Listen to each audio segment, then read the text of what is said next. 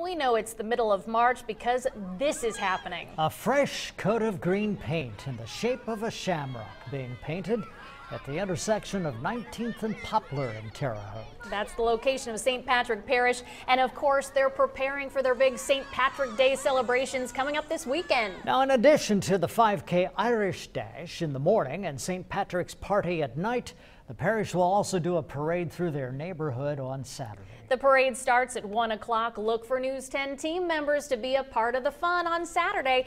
And details on the day's events can be found on our website at WTHI-TV.com.